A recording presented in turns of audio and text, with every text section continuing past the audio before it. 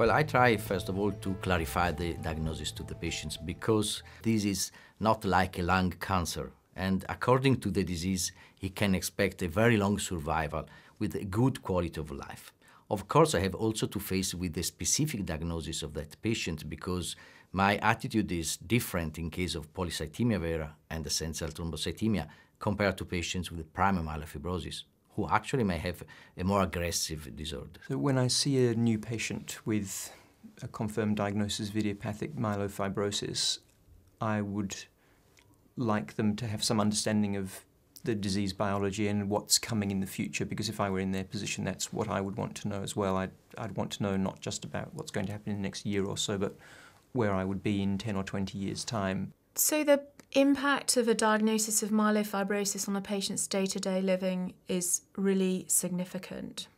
In many aspects, first of all, these patients have received a diagnosis of a blood cancer, which is currently incurable apart from by utilising a very toxic modality such as bone marrow transplantation. Myelofibrosis is quite heterogeneous, and there are some patients that do very well and others that are very impaired in their life.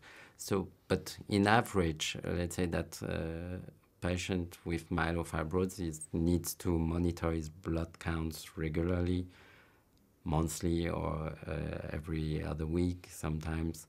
And then I see my patients with myelofibrosis usually every 3 months or every 6 months when they do very well. But they need a quite close specialized follow-up and serious monitoring of their blood counts, just to be sure that when the treatment is applied, it's efficient and not toxic.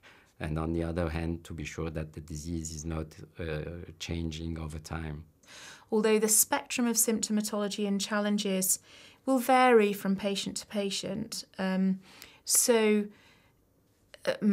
Some patients who have particularly low risk disease, perhaps, and by that I mean patients who are in a very early phase of their disease, who may not progress for 10 to 15 years, have the challenge of acknowledging the fact that they have a malignant life-limiting disorder, and they have a physician who's saying, actually, we're just going to watch and wait, there's no treatment. That's a challenge.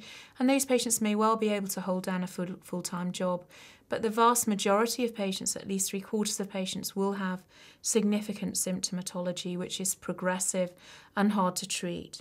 The advice that we would commonly give patients in managing the common symptoms, such as weight loss, fatigue, fever, night sweats, is varied, but we would usually try to empower the patients to address some lifestyle issues, such as healthy diet, exercise. Some of these patients, it may be a challenge for them to eat and to increase their calorie supplementation, so we may involve a nutritionist. We may encourage them to grace, so to eat little and often rather than trying to eat, 3 meals a day. Another good way of managing fatigue for these patients, we believe, but there isn't very good evidence for, is actually gentle graded exercise. Otherwise, really, we haven't until recently had good treatments to aid patients in managing these symptoms.